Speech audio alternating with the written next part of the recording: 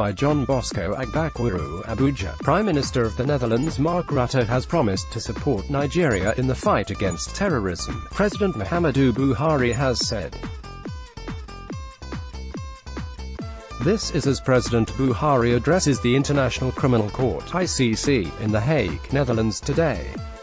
The Nigerian leader is the only president invited to grace the 20th anniversary of the adoption of the ICC Rome Statute.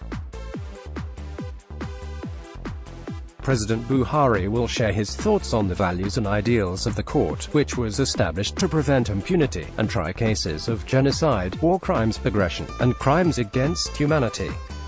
The special advisor to the president on media and publicity, Chief Femi Adesina, in a statement in Abuja last night stated that in the course of President Buhari's official visit to the Netherlands, he met with Dutch Prime Minister Mark Rutte on Monday at The Hague.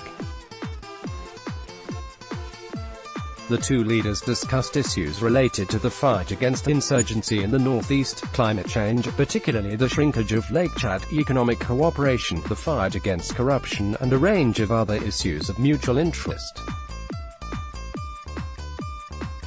President Buhari highlighted the progress made in the fight against insurgency in the northeast, and the Dutch Prime Minister pledged the support of his government to the anti-terrorism efforts in the region.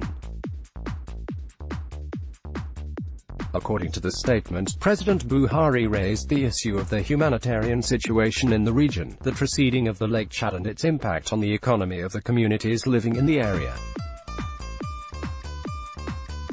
The Nigerian leader stressed the need for workable solutions to restore the Lake Chad, including the interbasin water transfer project from Ubangi River in Central Africa to the lake. The President welcomed the interest of the Dutch Prime Minister on Lake Chad and commitment to establish a technical committee to work with the Nigerian side on the best approach to address the issue. President Buhari also expressed the firm commitment of his administration to recover more stolen funds and assets of the country stashed abroad and looked forward to working closely with the Netherlands on this. It further stated that on the economy, Prime Minister Rutte congratulated Nigeria on the enormous strides being recorded, including Nigeria's rising profile on World Bank's ease of doing business. He noted that the Netherlands is one of Nigeria's biggest trading partners, and the two leaders agreed on the need for more collaboration to increase trade.